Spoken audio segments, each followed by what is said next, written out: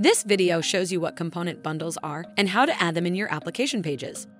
A component bundle is a group of components, data controllers, events, properties, and so on that are combined and configured to provide specific functionality for common use cases, like forms. Rather than having to start from scratch and manually adding and configuring all these elements, you just add a component bundle from the toolbox to your page and change the default configuration as needed. In the Vancouver release, we've delivered the form and split view component bundles. In our example, we want to add a split view component bundle, which displays a list of records on the left and a selected record on the right. We're logged into UI Builder, displaying the empty page we want to add the component bundle to. When we open the toolbox, component bundles display with a highlighted background and a patch icon. We select Split View to add it.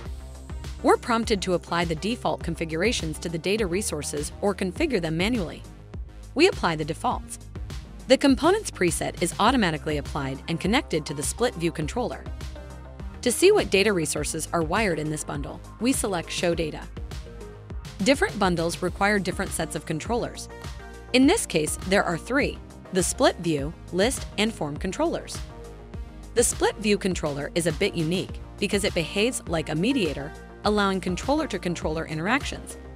In this case, it allows the List and Form controllers to work together.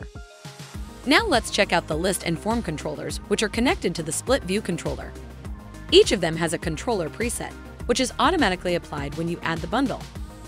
This relationship between the controllers and controller presets associated to the components enables rendering of the correct data.